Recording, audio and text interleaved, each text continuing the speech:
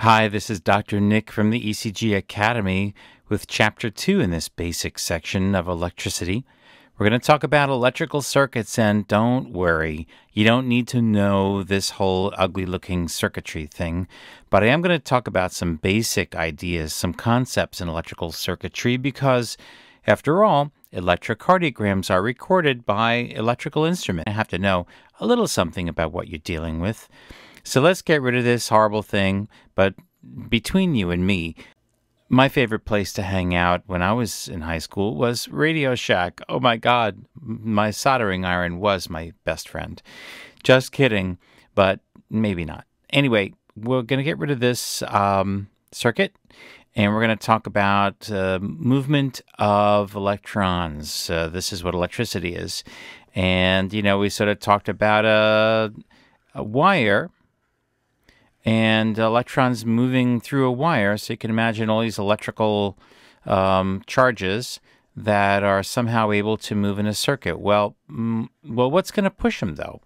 How can electrons move around in the circuit and there's nothing there that pushes them? Well, in a normal electrical circuit, we have some kind of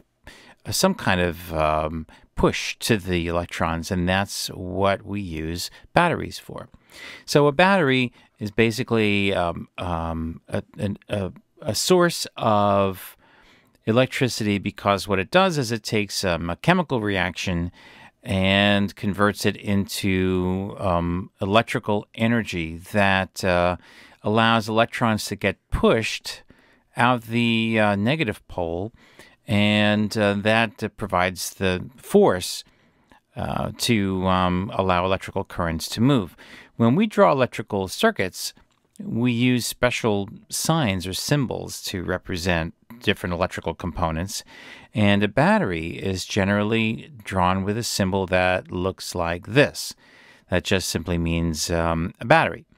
Now, the smaller line is always represented. You can remember the small line looks like a minus sign, so that's the minus sign, and this is the plus end of the battery.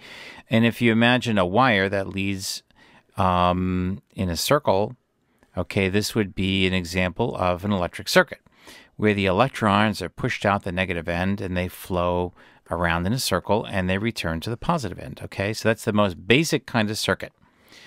Of course, if you just simply connect a wire from one end of the battery to the other, the battery would just get used up. It would turn hot because heat is evolved in the chemical reaction.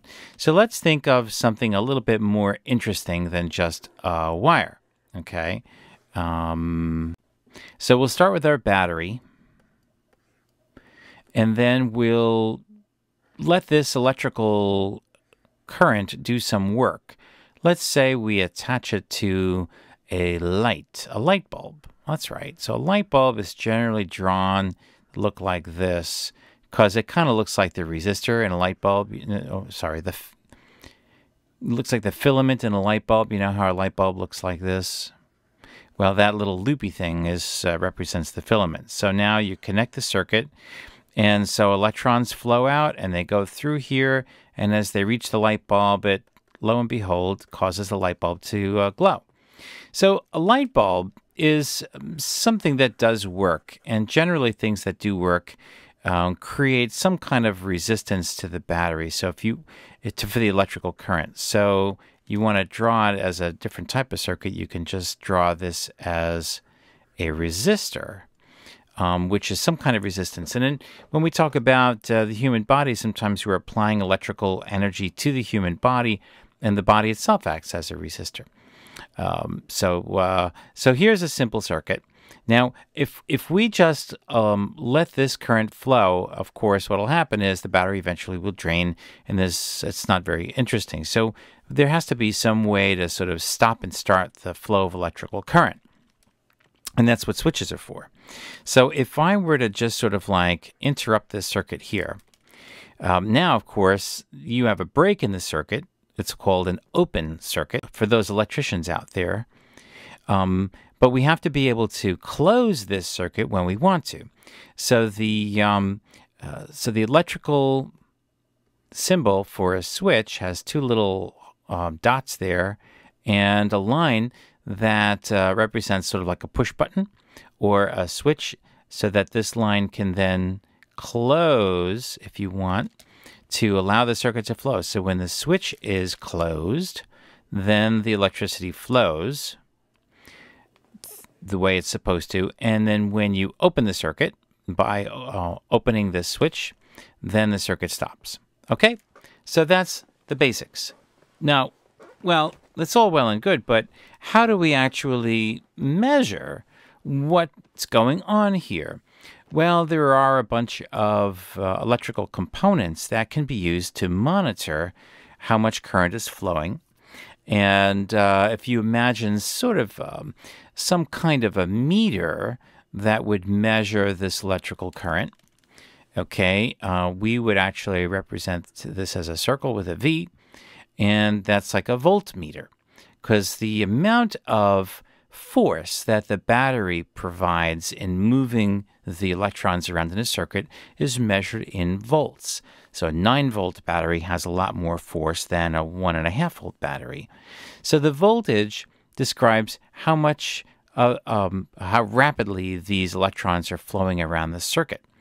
And, you know, voltmeters can look like anything from like a cute little meter, da-da-da-da-da, that the needle bounces when the voltage goes up. But when we're recording electrocardiograms, what we use is a kind of a voltmeter, but it's turned on its side.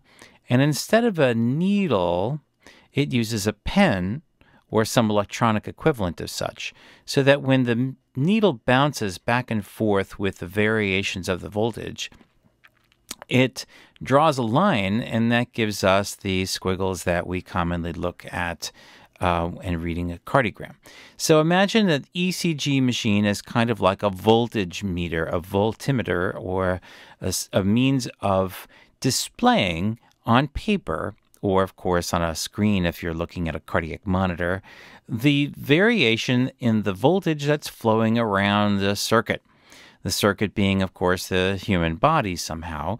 And we're going to talk about how electrical signals are in fact recorded, what the different kind of recording systems look like, and it'll give us a sort of a basis to understand the concept of an electrocardiographic lead and how we use different leads to determine what direction voltage is going in, because when the heart beats, it produces voltage that actually has a direction. And we'll talk a lot more about that in the next video. Thanks for watching.